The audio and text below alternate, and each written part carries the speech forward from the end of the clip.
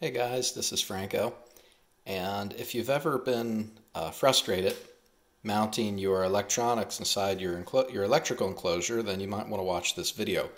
So I'm getting ready to put together a new control box for my mini lathe, and naturally I want to mount my Centroid Acorn board in there.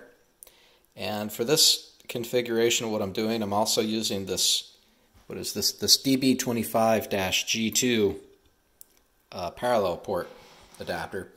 So these two things are going to go in together in my enclosure, and I wanted to make the process of mounting this up as simple as possible. I hate dealing with individual mounting holes.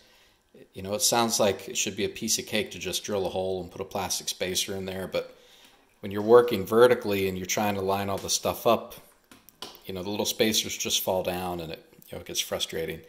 And also, I wanted to support this adapter. I didn't want this thing like cantilevering here off in space, you know, because you have a lot of terminals that you're working with here and you'll be pushing on it.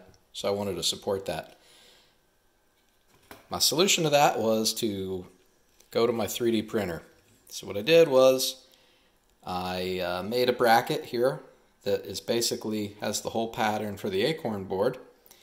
And then I laid out another little bracket that has the 3 holes in it that support this DB25-G2 adapter. So it's in 2 pieces, and all you do is when you're mounting this thing, you just make these bottom 2 edges flush with each other, and everything should line up pretty well. And there you go. So you can see, you know, if you can imagine when this is fastened to the inside of your electrical enclosure, this is all very secure. You don't have to worry about things flexing, and it'll be really easy to you know, mount this thing up, right?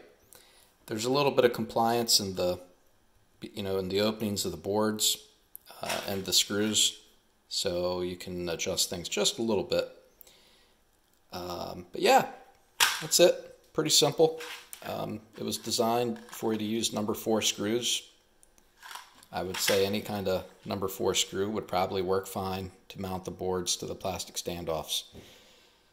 So if you want to use that design, I'll put a hyperlink to the Fusion 360 file. You can download it as an STL, 3D print it yourself.